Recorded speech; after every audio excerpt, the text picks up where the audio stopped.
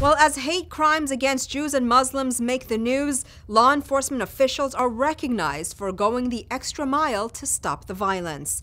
Gil Reyes has more from this year's ADL Sherwood Prize Gala. They're honored today for battling bigotry on several fronts, from thwarting Islamic terrorists to busting white supremacist gangs.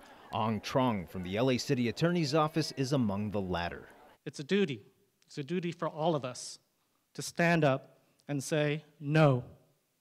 Not in our America, not in our children's America, not in their children's America. One law enforcement official here called it the Oscars of community outreach. Every year, the Anti Defamation League holds this ceremony to honor the best of the best, law enforcement officials who've gone above and beyond the call in battling hate.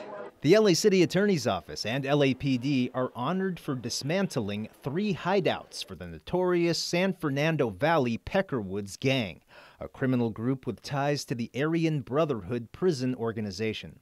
The homes were located near schools in Granada Hills and Canoga Park. It eliminates a place for them to organize, plot crime, and commit crime. I think all 3 of these locations were used for sales of methamphetamine.